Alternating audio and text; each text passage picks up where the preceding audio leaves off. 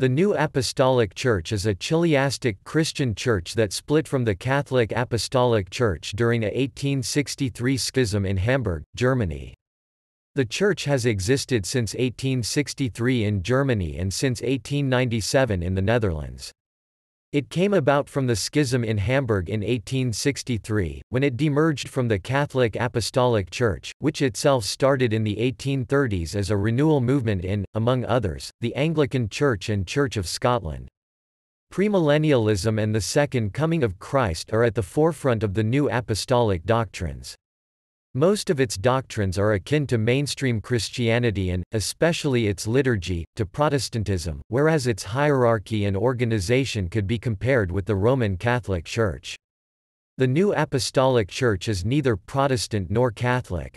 It is a central church in the Irvingian orientation of Christianity. The Church considers itself to be the re-established continuation of the early Church and that its leaders are the successors of the 12 Apostles. This doctrine resembles Restorationism in some aspects.